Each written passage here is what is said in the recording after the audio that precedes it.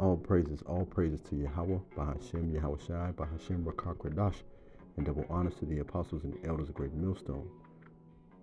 Brothers, Revelations tells us that the third woe cometh quickly, particularly Revelations, I'll get the scripture here, 11 and 14. And it reads, the second woe is past, meaning the Second World War. And behold, you may look and see, the third woe cometh quickly, meaning World War III is coming. We already know the war that's been going on with Russia and Ukraine for months now, right? But listen to what these Alaskan politicians have to say. We all remember Sarah Palin from years ago, from back in the day. But just listen to what her and her peer has to say. Let's get right into it. Now, Lincoln had said, President Lincoln, he had said, no foreign power will ever crush America. They have no chance against us, especially against our military. However, we should be cognizant of this. We would be crushed from within if the division gets any more rancorous, if it gets any worse than it is. We need to protect our foundation. Thank you. Representative Peltola, you have 1 minute. Thank you. I do believe that partisanship is the #1 threat to our country, both in terms of foreign policy and domestic policy. We've got formidable enemies now. We've got Russian and Chinese ships in formation, practicing outside of Alaska and in our waters. The list goes on and on in terms of new foreign aggression. I really feel like I'm back in the Cold War again, and worse. Did you hear what she said? She said, Russian and Chinese ship practicing in and around our waters. And she said the list goes on and on, right? You got to remember something. Let me go from there. Pardon me, brothers. Let me go from there. Let me come here, right? You got to remember what Matthew chapter 24, verse 21 says. And it reads, for then shall be great tribulation, such as was not seen since the beginning of the world to this time, no, nor ever will be. Now, she just talked about China preparing for war. Let's look at what China is doing. Look at this report here, brothers. Check this shit out.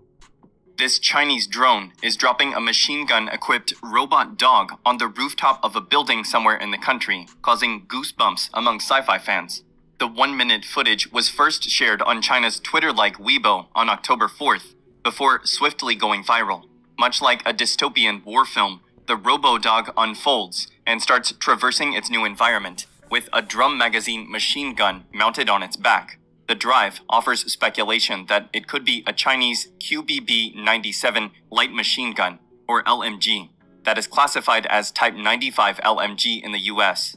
The video's original uploader is a verified account that seems to be directly linked with the Chinese Kestrel Defense Company. However, whether the video was made as part of a Chinese military practice or to show how the drone robo-dog pairing will work is unclear. The account boasts that armed robo-dogs can be placed directly on a rooftop to capture and command the high ground and reduce weaponry. It can also be slipped into any weak spot behind the adversary to launch a surprise attack. The technology will allow ground forces to conduct a 3-dimensional pincer attack on opponents in the building. The drive suggests that the drone robo-dog combination was designed to be used in assault operations, particularly in urban settings. If the weapon attached is China's QBB-97 drum magazine machine gun, it can deliver continuous automatic bursts of fire and shoot up to 650 rounds per minute.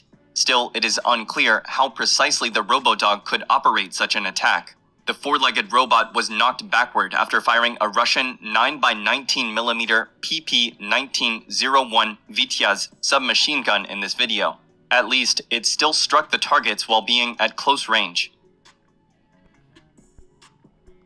Brothers, now do you understand that when the Lord says, if he had not cut the time short, no one would survive? This is why we have to pray for the spirit of endurance, for perseverance.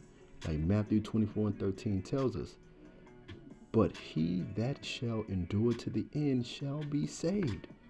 And I pray, brothers, that you brothers are enduring to the end, just as well as I'm praying that I'm built up, that I endure to the end. Shalom.